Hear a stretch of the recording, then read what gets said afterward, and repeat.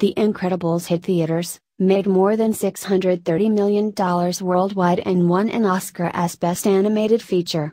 Unquestionably, an idea and achievement like this 2004 juggernaut would warrant a continuation. However, it has set aside this time for unique essayist executive Brad Bird to really get it going for Disney/Pixar. Fortunately, it is decent to state the outcomes show the holdup was well justified, despite all the trouble. Mr. Fantastic, otherwise known as Bob Parr, Elastigirl, otherwise known as Helen Parr, Violet, Dash, and Baby Jack, precisely the latest relevant point of interest. It works pleasantly. It is nearly as they have been solidified in time and defrosted a little while ago to end up a specific 2018 blockbuster.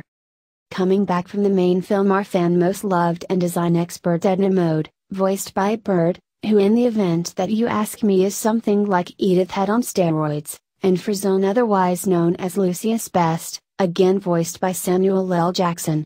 Void, another character who has super aspirations of her own, is superbly voiced by Sophia Bush, and the voice cast additionally incorporates Jonathan Banks as Rick Dicker and Isabella Rossellini as a consoling nearness in the procedures. Obviously, Nelson and Hunter hit the bullseye again in parts they made well known every one of those years prior.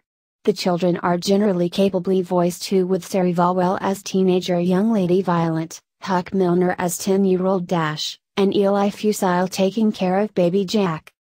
The individuals who adore The Incredibles will discover their arrival to theaters, starting this evening in reviews and Friday all over the place, an inconceivably engaging thing in fact.